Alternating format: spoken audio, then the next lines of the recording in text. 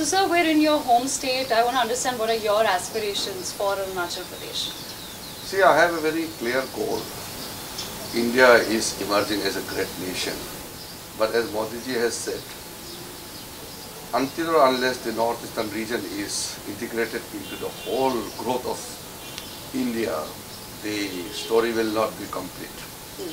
And Arunachal has seen tremendous growth in last 10 years. All the basic infrastructure like airports, railway lines, highways, village roads, water supply, electricity, all this happened mostly in last 10 years. In the past, we used to have very bigger kind of developmental help from the center. But now, the central role in transforming Arunachal is massive. And Arunachal state government is also enhancing its capacity and resource mobilization. So, in the next 8 to 9 years' time, I could very well see that Arunachal Pradesh will have one of the highest per capita income in the country. Right now, Arunachal stands somewhere below 12 to 15 ranks in terms of GDP. We are a large state, but population is very less. So the total output will never be huge as bigger states, but the GDP will be quite good. So I can very well see that as Modi ji has given so much of emphasis for the growth of northeastern region, Arunachal and Sikkim, these two states will have, I think, per capita wise, highest income in the country. So my immediate target is to ensure that Arunachal becomes one of the finest destinations for people to come here for the purpose of business or as a tourist. You should be invited to Arunachal because of the inherent strength. That is what I want to create. So do you feel that somewhere it was Arunachal's tricky terrain was just being used as an excuse and there was just a lack of political vision and will? The natural, whatever topography you see, yes, is God's creation. It's nature's creation. So you can't cry on the difficulties of the terrain. If there is a will, you can always do things. Congress government had a negative policy of not developing the border areas for the fear of Chinese invasion and Chinese overtaking our territory, using our infrastructure. That was the Congress belief. Modi ji changed that very approach in 2014. So Modi ji had started giving all the major clearance for the construction of roads in the border areas, and all the district headquarters are now connected with double lane roads, and all the major border points in the Indo-China borders are well connected with the roads. And now we are thinking in terms of creating opportunities by creating more production units, manufacturing centers, giving lots of impetus on the local handicraft, handlooms, food processing, and other materials which are very confined to Arunachal Pradesh. Okay. We can be a big exporter in many of the horticulture and agriculture products. So Arunachal will become a very dynamic state in the days to come. At the same time, sir, you came to Delhi to pursue your higher education. Maybe there was just a lack of education institutions at that point in time, but do you feel that the youth of Arunachal today will have different opportunities than you did as far as education is also concerned, specifically higher education? Now we have lots of colleges in Arunachal Pradesh. Our time we had just 3-4 colleges in Arunachal, so we had to go to outside the state. Now we have medical college here, we have engineering college, Arunachal has now NIT, we have agriculture college, right. And then Arunachal also have national level film institute. So many things have come up in last 10 years. So now our youth will not require to struggle or look for opportunities like we did in our time, because there were no avenues those days. So things have changed, and I am leading from the front. And it is fortunate that Prime Minister Modi ji has given me a position in the cabinet. This is the first time Arunachal Pradesh have a cabinet minister in the government. So these are big things for us, and I will assure you that what Modi ji has visualized for Northeast and Arunachal Pradesh, I will ensure that these are implemented and realized. We will accomplish all the efforts, all the targets set by Modi ji, and the aspiration of the people is rising day by day. So we have to create more opportunities for the youth.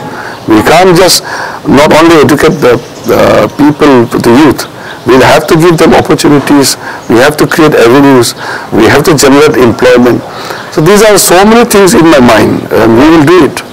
At the same time, sir, we've been hearing about an AIIMS in Pasighat since 2019. Is there an update on that project?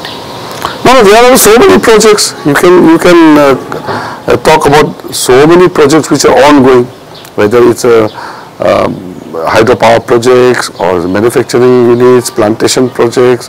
So many projects are going on. At the same time, sir, I want to come back to politics because it's political season. Do you think the Congress's promise now to hold a nationwide caste census will actually resonate with the people of India? No, the relevance of Congress is gone. They have destroyed Northeast. They made Northeast a breeding ground for militancy and all kind of Bandh culture and all kind of undesirable things which we see in the Northeast. These are all the gift of the Congress party. Now the era of Congress is over. We can look back those dark phases of Congress days. Now it's a prospects to look at the future and the opportunities before us. Modi ji and BJP, this is the future, and we don't look beyond. Now in the assembly election, out of 60 seats, 10 seats are already uncontested. In my seat also, Lok Sabha seat, people are going to give a record margin of victory by exercising their adult franchise, and we are very confident that we will get more support than the previous time. At the same time, Congress says that there's a need to redistribute the wealth of the nation. So they say that Congress 1% has all the wealth and that they will bring in a progressive tax system. They're blaming your government for a total failure as far as wealth concentration is concerned. How does the BJP respond to that? I don't need to respond to Congress party. Congress wants to distribute poverty because they want to create poverty only. Why Congress has made India a poor country? 1947, all these Asian countries except Japan, China, Taiwan, South Korea, North Korea, Indonesia, Malaysia, Singapore, Thailand, all these countries along with India and all the countries of South Asia, we were at the equal footing when we got the independence. And from independence to the time Modi ji came, Congress party has made India a poor nation. The per capita of India, the GDP of India is lesser than many of the African countries. That is what Congress has made India into. How can we look back and trust Congress party? They made India a poor nation, but Modi ji is making India a prosperous nation, and we are going to become a fully developed nation by 2047. All the pointers of the economic structures are indicating clearly by 2027 or 28, within Modi ji's third term, we will be third largest economy in the world. And in next 25 years, we would be a fully developed country. So these are things which are happening under Modi ji. Who is so foolish enough to believe the Congress propaganda, tell me? They rendered India a helpless, a begging nation in 60 years. Okay. Can we believe them again? At the same time, sir, coming back to the Northeast, do you feel that the ethnic clashes in Manipur were handled very well by the BJP, and is there somewhere a worry that it may actually have an impact on the upcoming polls? No, we all know that Manipur incident was unfortunate, and the internal clashes and the conflicts between the Meiteis and the Kukis is something which all feel very unfortunate, and we could very well feel the pain because people are suffering. So we have appealed to them. under Modi's leadership, Northeast is progressing so well. Now if we indulge in this kind of violent activities, killing each other, targeting each other, what will we gain? Nothing. We need to come together and ensure that peace is the only way to progress. Okay. At the same time, sir, you spoke about border development earlier, and you said that Congress absolutely failed to achieve that. What is the timeline that has been set now by your government to develop the border areas and the border villages? The border areas are developing so well now. All our border villages have become first villages. Congress time, these were the last villages of India. Modi ji has made all these border villages as the first villages of our country. The Vibrant Village program launched by Prime Minister through Home Ministry is transforming. Now every village is getting basic amenities, the electricity, the water supply, the medical facilities, the school structures, the basic needs like the support system for the agriculture farmers, the Anganwadis are working in the villages now. The children are being provided with portion food to eat. The free rice distribution is actually benefiting the extreme border people where you can't have the farming and cultivation in high altitude. These are the things which are happening for the first time. We have never thought about that we could ever have such a government under Modi ji is what is happening. We never thought that such government could ever come to India and serve the border people. So we are very excited. Our people are extremely proud of Modi ji, and they are so excited to support him in the election. And do you feel this border redevelopment will be enough for India to counter China's growing aggression through renaming of whatever? We are not bothered about what Chinese are doing. We are only bothered about our people, our land, our territory. The Modi ji is making roads in the border areas. China is very upset. The Chinese are not used to it because Chinese are used to India neglecting border areas. And for the first time, when India is doing so much in the border areas, the Chinese are objecting to it.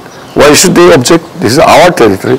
If the Congress government has not made any kind of infrastructure in the border area, does that mean we should also not do anything? Modi ji has changed the Congress policy. So the Chinese government is kind of raising objection that why India is developing Arunachal Pradesh. If we don't develop our own territory, who else will develop? So these are very unique thing which we see for our people, that government of India is giving so much priority to our place, our people. We never had this kind of experience in the past because our people are so used to negligence, so used to living in isolation. Things have changed. Well, thank you so much, Mr. Rijiju. For more such videos, subscribe to the NewsX YouTube channel, hit the bell icon.